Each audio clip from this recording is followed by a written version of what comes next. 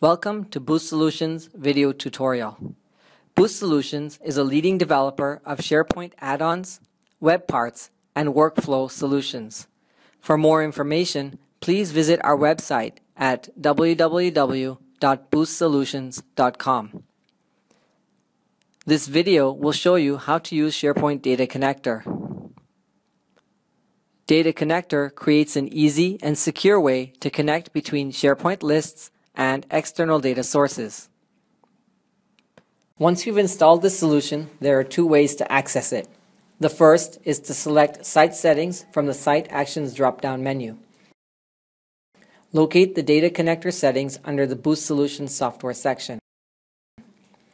The second is to enter any SharePoint list you want to set up a Data Connector job for. Once you have entered your list, click the List Settings tab on the ribbon.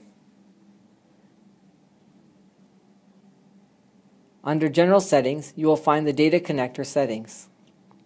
Let's set up a new Data Connector job now. The first thing we will do is create a new Data Connector job by clicking the Create Job button in the Data Connector Job Center. When you enter the job setup page, you will notice that there are three tabs: General Settings, Schedule, and Notification. Let us take a look at the first tab, General Settings. First, enter a name for your job. Next, choose a direction, from list to external data or from external data to list. Next, choose a list. You will notice that when you connect from list to external data, you can choose a list from the drop-down menu and then choose a view. If you connect from external data to list, you can either choose an existing list from the drop-down menu or create a new list. Next, you will set up your external data and authentication. Specify your external data type. Enter your database server. Choose your database authentication and enter your username and password. Next, click Connect. After the connection is successful, choose a database from the Database drop-down menu.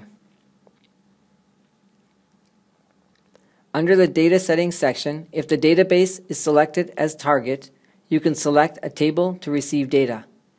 If the database is selected as source, you can filter data by table, view, or an SQL clause. In this video, we will create a job that will connect a SharePoint list to an external data.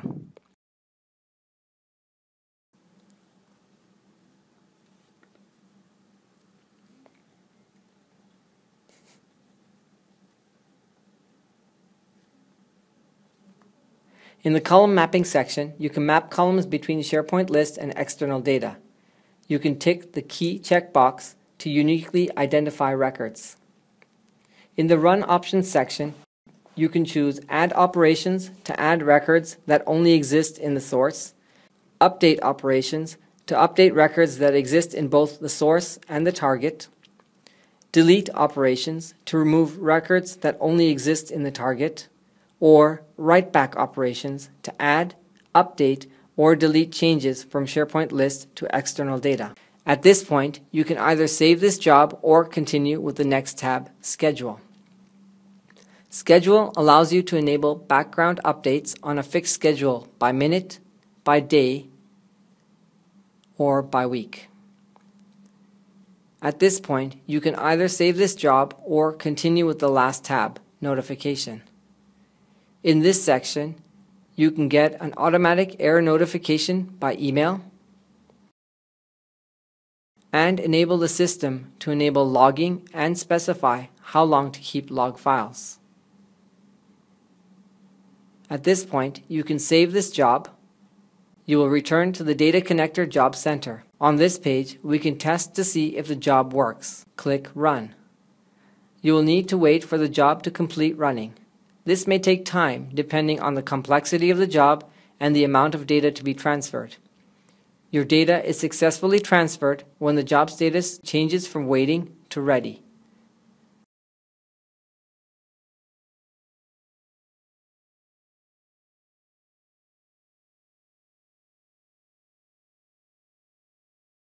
This brings us to the end of the video tutorial.